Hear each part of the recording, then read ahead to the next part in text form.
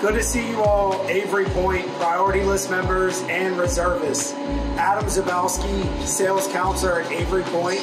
We just wanted to bring y'all back into the community on the construction site to give you an update as to where we are with our first two residential buildings.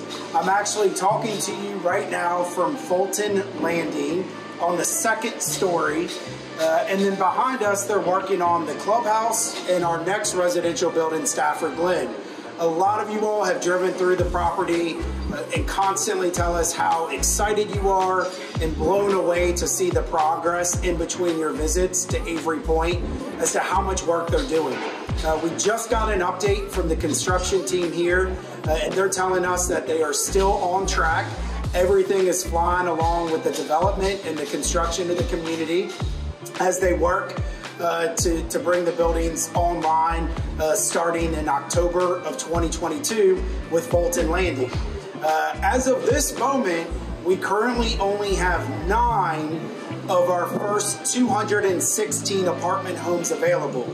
A lot of you all might be wondering, you know that there was 218 apartment homes in the first phase, but 2 of those will be model homes for our future residents as well as guests to stay in when they come to visit the community.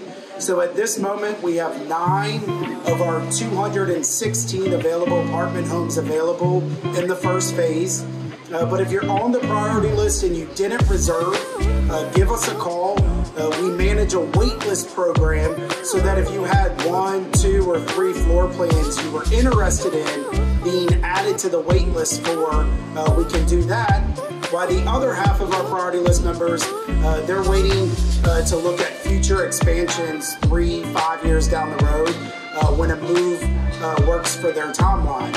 But to our reservists who've already reserved, we're excited to bring you in to your future home. With these updates, we'll always bring them. Courtney does a great job coming in and filming both on the ground as well as up in the air with our drone so that you can really see the development along the way. We'll provide you frequent updates. If you have any questions, if you've heard something and you're just not sure if it's fact or fiction, give us a call. We'll provide you with the updates for the first phase. And we'll keep bringing you the video and interviews with not only the construction team, but look out for a development interview down the road. We'll meet with the Erickson development team and give you an update from their perspective as well.